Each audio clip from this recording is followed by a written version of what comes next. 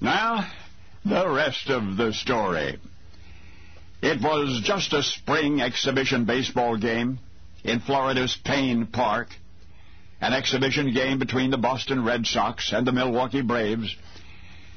They used to say that Payne Park was rightly named, at least from a batter's perspective, because it was a big ballpark, a most difficult one in which to hit a home run.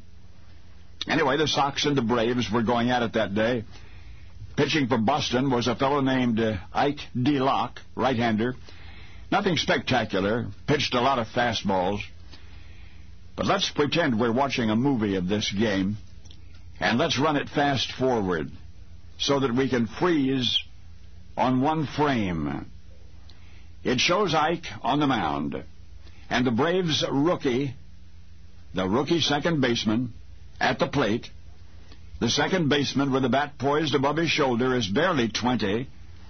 He has been called promising, but then a lot of rookies get called promising. But anyway, on this perfectly ordinary day, in the middle of this perfectly ordinary preseason game, the young second baseman is facing DeLocke, and Ike DeLocke winds up, and the pitch is a screaming fastball, Ike's specialty. Had it been a curveball or a slider, any other pitch, baseball history might now read differently, but it was a fast ball. And the young second baseman uncoiled with a crusher. I don't know if you know, but that's the thing about a fastball. Combine the speed of the ball with the speed of the swinging bat, and they connect solidly, then that ball is gone. The Braves manager, Charlie Grimm, couldn't get over it, almost 400 feet to that long left field fence, and the rookie second baseman had sent the ball over the fence and into the trailer park beyond. It was only a preseason game, insignificant, almost every way insignificant, except this is the rest of the story. The Braves manager, Charlie Grimm, had been counting on a recent trade acquisition of his team, a big hitting outfielder named Bobby Thompson. But then right before the opening game of the season, Thompson broke his ankle. Well, that left a gaping hole in left field. There were at least 2 or 3 other players who might have filled that position. But manager Grimm, recalling that one stunning, super long, preseason home run by that young second baseman, chose that young man. And the rookie would always be certain that one home run was the reason he stayed with the Braves. And eventually, he was to hit more home runs than anyone in Major League history. I said eventually, he was to hit more home runs than any other, ever. And now you'll remember the day it all began, in March of 1954, for a rookie who was then faltering as a second baseman, a young man named Hank Aaron. Hank Aaron. Now you know the rest of the story. And now the rest of the story.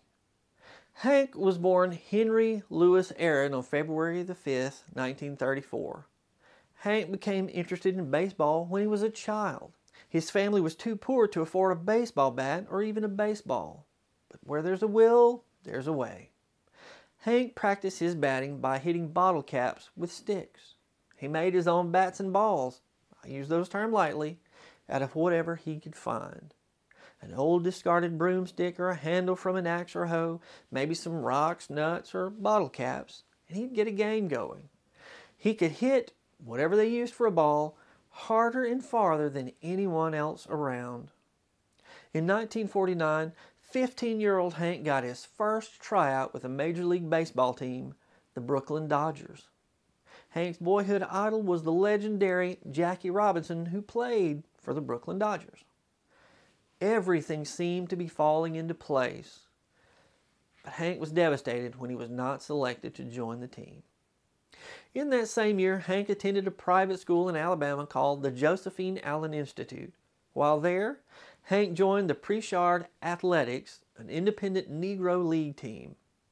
While with the Athletics, Hank earned $2 per game. Adjusted for inflation, that would be about $24 in today's money. Next, he played for the Mobile Black Bears and earned $3 per game. That's about $35 in today's money. November 21st, 1951, a baseball scout who had been watching Hank signed him to a contract with the Indianapolis Clowns, where he earned $200 per month. Now that's about $2,350 in today's money. Not too bad. Remember, these teams were in the Negro League, and it was the early 1950s. Racism was rampant. Hank remembered back to a time when he and the other Indianapolis Clowns visited Washington, D.C. for a game. He said, "We had breakfast while we were waiting for the rain to stop, and I can still envision sitting with the Clowns in a restaurant behind Griffith Stadium and hearing them break all the plates in the kitchen after we finished eating. What a horrible sound. Even as a kid, the irony of it hit me. Here we were in the capital, in the land of freedom and equality, and they had to destroy the plates that had touched the forks that had been in the mouths of black men. If dogs had eaten off those plates, they would have just washed them." It's hard to imagine how that must have felt. Hank was homesick. The constant racism was wearing him down. He contemplated giving up baseball altogether. His brother, Herbert Aaron Jr., convinced Hank to keep working toward his dream. Had it not been for Herbert Jr., the world probably would never have known Hank Aaron.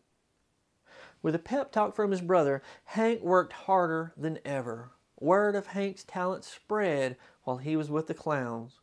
After just 3 months with the Clowns, Hank received 2 telegrams with offers to join 2 Major League Baseball teams, the New York Giants and the Boston Braves. Hank later recalled, "I had the Giants contract in my hand, but the Braves offered $50 a month more. That's the only thing that kept Willie Mays and me from being teammates. $50. Now, $50 a month may not sound like much, but that would be nearly $600 a month in today's money. What would you do? Hank decided on the Braves, but remember, he was still under contract to the Clowns. The Braves purchased Hank's contract for $10,000, which is just over $117,000 in today's money. They thought it was a good deal. On June the 12th, 1952, Hank officially joined the Braves. He quickly earned a nickname, but the nickname had nothing to do with his powerful hitting. His teammates called him Pork Chops. Hank explained, "It was the only thing I knew to order off the menu." One of his teammates said, "The man ate pork chops 3 meals a day, 2 for breakfast." Hank prospered with the Braves. By the end of his first season with the Braves, the league unanimously named him Rookie of the Year. In the following year, 1953, the Braves won the league championship. Hank led the league in runs, hits, doubles, RBIs, total bases, and batting average. Wow! Hank won the league's Most Valuable Player award. Still, there was racism aimed at Hank. One sports writer said, Henry Aaron, he didn't refer to him as Hank, that came later, Henry Aaron led the league in everything except hotel accommodations. You see, while traveling in the South, Hank was segregated from his teammates due to Jim Crow laws. While his white teammates had hotel accommodations made for them, Hank had to arrange for his own hotel accommodations. Due to his powerful batting and the Braves' public relations director, Henry earned several other nicknames. PR director Don Davidson only referred to Henry as Hank, which quickly caught on. Fans called him Hammer or Hammerin' Hank. Opposing pitchers often called him Bad Henry. Throughout his career, Hank earned many accolades, too many to list here. In 1973, Something big was happening. Hank, then playing for the Atlanta Braves, was closing in on Babe Ruth's career home run record of 714 home runs. During the summer of 1973, Hank received so many letters each week, usually in the thousands, that the Braves hired a secretary to help him. But not all of that mail Hank received was positive. Hank received a lot of hate mail. How dare he even attempt to break Babe Ruth's record? On September 29, 1973, Hank hit his 713th career home run in a game against the Houston Astros. He had just one more home run to tie Babe Ruth's record, 2 more home runs to beat Babe Ruth's record. But Hank failed to hit another home run in that game, and the season ended the following day. Hank feared that he would not live to see the 1974 baseball season. During the off-season, his amount of mail, including hate mail, increased. He received so much mail that at the end of 1973, the U.S. Postal Service sent him a plaque for receiving more mail than any other person, with the exclusion of politicians. He received approximately 930,000 letters that year. Many of those letters included death threats. Louis Grizzard, executive sports editor of the Atlanta Journal, who had been preparing coverage on the home run record, secretly had one of the sports writers write an obituary for Hank because he was afraid that Hank would be murdered before he had a chance to break Babe Ruth's record. That's how serious it was. But Hank did live to play in the 1974 season. But there was a problem. Braves managers wanted Hank to beat Babe Ruth's record while in Atlanta at a home game, but their first 3 games were away games. The managers were going to have Hank sit out of the first 3 games, but the baseball commissioner insisted that Hank play in at least 2 of the 3 games. On April 4th, 1974, in a game against the Cincinnati Reds in Cincinnati, Hank made a home run and tied Babe Ruth's record. The crowd went wild. The managers certainly wanted to win the game, but they did not want Hank to make another home run before returning home to Atlanta. And Hank did not hit another home run in an away game. 4 days later, April 8, 1974, the Braves played against the LA Dodgers in Atlanta. It was a home game. A record-breaking 53,775 people attended that game. In the 4th inning, Al Downing of the Dodgers pitched the ball. Hank swung. The ball flew over the left center field and into the Braves' bullpen. Cannons fired in celebration. Hank Aaron had broken Babe Ruth's record. Now, I'll leave a link to this record-breaking moment in the description below. You really ought to see it. Hank Aaron is one of the most revered players in baseball history. And it all started with sticks and bottle caps. I'm Brad Dison. Thanks for watching. And now you know the rest of the story.